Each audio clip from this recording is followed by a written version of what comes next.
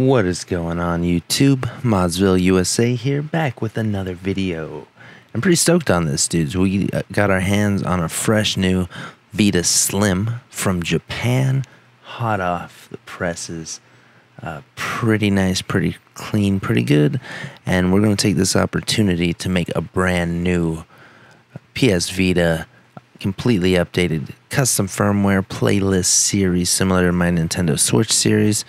I've also have one on the 360, a couple other consoles, but we're going to just hammer out basically how to take a stock Vita, mod the hell out of it, and all the different homebrew and application get you in the know, get you figured out all the stuff you can do with one of these, all right? It's going to be pretty neat. So welcome to the journey. If you're new here, leave a like, subscribe, all that crap. If you like the video and you want to see more and help support the channel, appreciate it. I want to stop babbling on. So this is for Vitas that are above 3.60. So this is on the latest firmware at the time of making this, which is 3.73. If you have one that's on 3.60, I'd recommend just going ahead and looking up a guide on how to install Enso, or skip an episode ahead, because we're going to be installing H-Hencore for 3.73, which is the latest firmware, and ultimately we're going to be downgrading to 360, installing Enso. Now the difference here is H-Hencore. It is just kind of a temporary mod that will need to be repatched every time we restart the Vita, like reboot it, which is fine and dandy, but for the most part we want to downgrade it, since that's an option, to 3.60, as that has a permanent custom firmware option, which, you know, for obvious reasons is significantly better. One thing I want to note before getting any further into this, I have a Slim, stock Slim, no memory card, just the bare console here, and that is all I need. If you have a 1.0, the fatter Vitas, you are going to need a memory card. You can't get around it. You have to get yourself one of those stupid proprietary Sony official Vita memory cards just to hack it. Just that's the only reason you need it, is to store the files that we're going to be using to exploit the console. It's a little annoying, and it's the only time you're ever going to need to use it, because we will end up installing an SD to Vita, which is a nice little cheap device. You put an SD card into it, it goes into the cartridge slot, and that's where you store everything from that point on. But we'll get to that when we get there. But yeah, if you got a 1.0, you got to get your hands on a memory card. Sorry. Cool, so let's get on with it. First thing we're going to want to do is go into settings. Where you at? Where you at?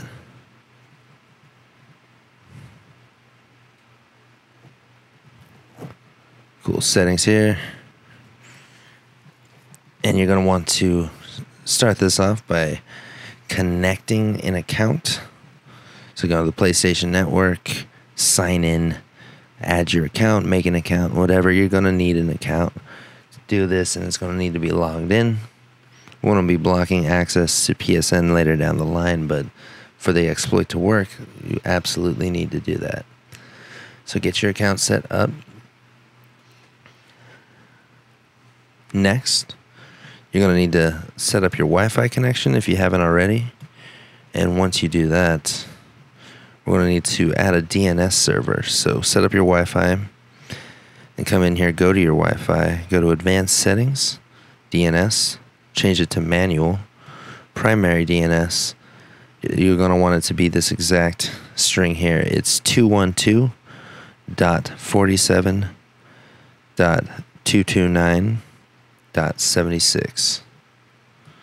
Very nice. And next we're going to go down to System. If you haven't checked your firmware, go ahead and do that. As you can see, mine is on the latest 3.73. Very nice. This fingerprint. Gross. okay. Yeah, the latest firmware is 100% fine. And yeah, also in system, we're going to go to auto start settings. We're going to untick download update file for system software. And that's good. Okay, once we're on our PC here, the first things we're going to want to do is hit start, and I'm just going to type folder. And we're going to want to go to File Explorer Options here. Under View, middle tab, we're going to want to tick Show Hidden Files, Folders, and Drives. We're going to want to untick Hide Extensions for Known File Types. Once you get that done, hit OK. Next, I'm going to have this link down below. We're going to want to download Final HE. So go to the Releases tab, which I will have linked, and just grab the latest version here. Pop, it's going to be a 7-zip file. I went ahead and made a Vita folder on my desktop. We're going to go new here, go Final HE. It doesn't matter. You can put this wherever you want. It's just where I'm putting it. So we got the zip folder here. I'm going to drag this over. Very nice. Very nice. Next up, we're going to launch Final HE. When you first launch it, you're going to get this Windows security alert here. Go ahead, allow access. Very nice. And now we need to go back to the Vita, launch Content Manager, and connect it to the computer. So let's do that. So we got the Final HE loaded up on our computer. Now we're going to need to go to Content Manager on our Vita. So here we are, Content Manager, and we're going to go to Copy Content. We're going to select PC, and we're going to choose Wi-Fi. Here's my desktop. Go back over to our desktop. You will see we have a nice little pin number here to enter. So we're just going to enter that on our Vita.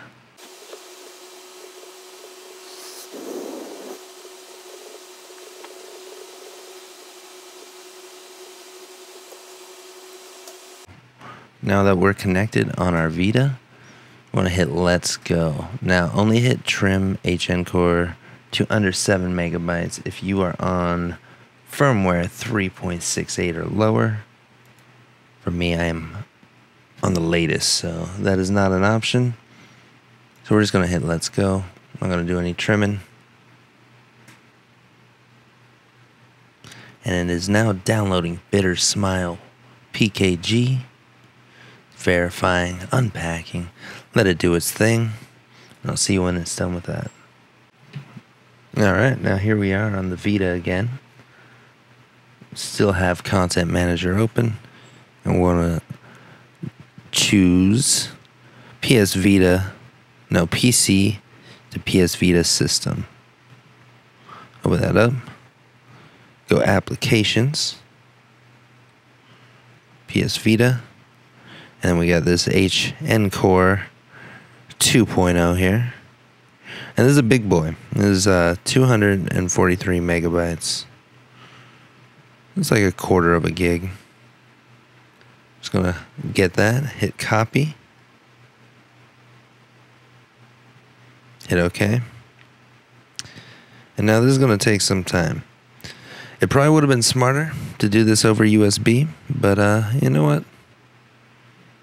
I got all the time in the world, man. Everything's on fire outside. Quarantine's going on. 8 minutes. Whatever. No big deal. That ain't bad. Alright, well, I will see you when this is done. Alright, Wi-Fi was not that bad at all. This is completely installed here. So we're going to go home here. Close this up. And as you can see, we got this H-Hencore squared installed. Very nice, very cool. So at this point, we're going to want to go back to our computer and shut down Final H-Hencore. Done with that. Go back to the Vita. Very nice. Now, if you are on 3.69 or higher like I am, there's a 25% success rate of this working when we try it out. Now, if you're below 3.69, then you know, might be a little better for you, but this is a 25% success rate. If it crashes, we just gotta reboot, close it out, try it again until we get it to successfully work. So let's give it a go here. Okay, open it, hit start, hold R. Get this trophy app thing. I'm still holding R. I'm gonna hit yes.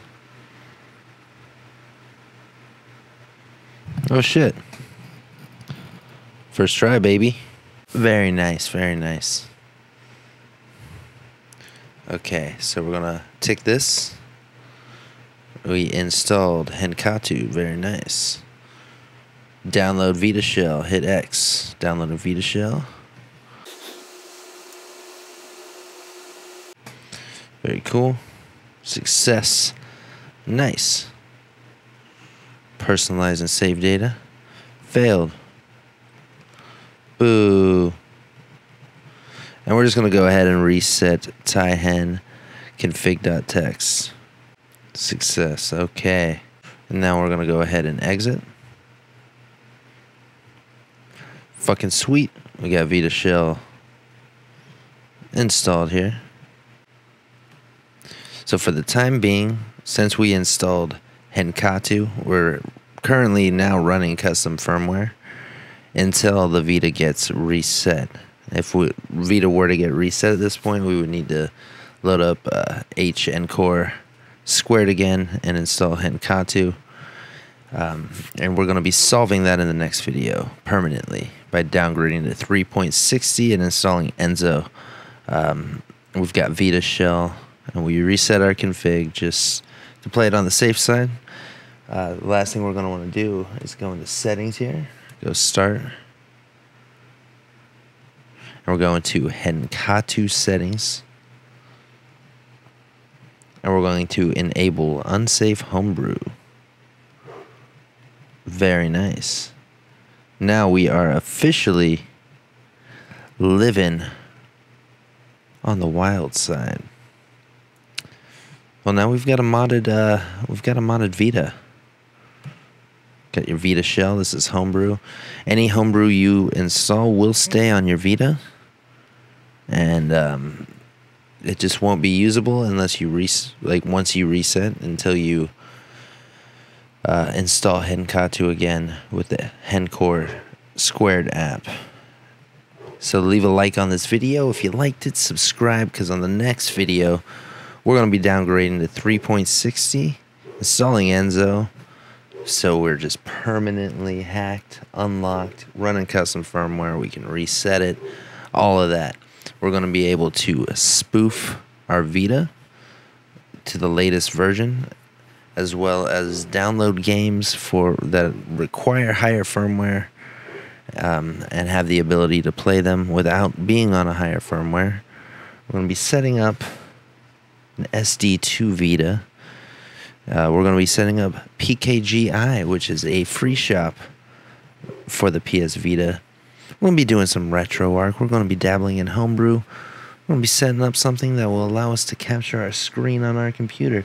There's all sorts of dope shit for the PS Vita, and we're going to be getting into it in this series here. So make sure to bookmark the playlist or whatever. Keep coming back, or it might already all be finished by the time you're watching it. So just carry on with the playlist and enjoy a very underrated console and a very amazing console once modded. 10 out of 10. Would try again. IGN. Thanks for watching. Bye-bye.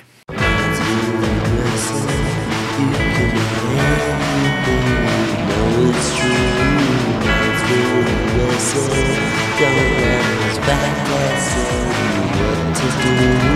Modzville USA.